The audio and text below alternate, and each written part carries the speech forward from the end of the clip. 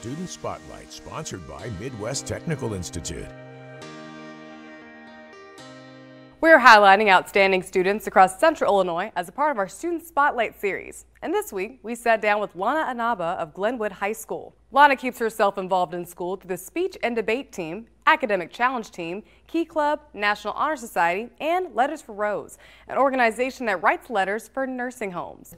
I think it's a really nice option because it gives us some control over our community and like some sort of leadership role aspect there, and it allows the nursing home residents to get a smile on their face. Lana is also very active in her community. She's a part of a Muslim women's organization where she helps serve lunches at a community center, and one summer even taught chemistry to kids through a STEM program. What really keeps me going is just knowing that there's always the bright side at the end. There's always that light at the end of the tunnel. There's always that reason to do it.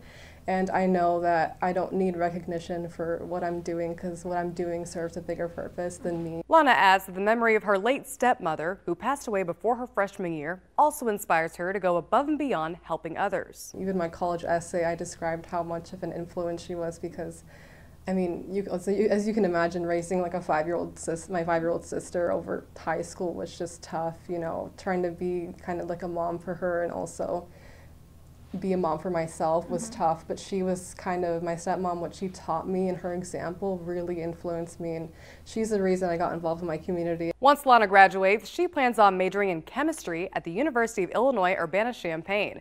In the studio, I'm Alexandria Rayford. Thanks for watching. Stick around by subscribing today and don't miss a single video.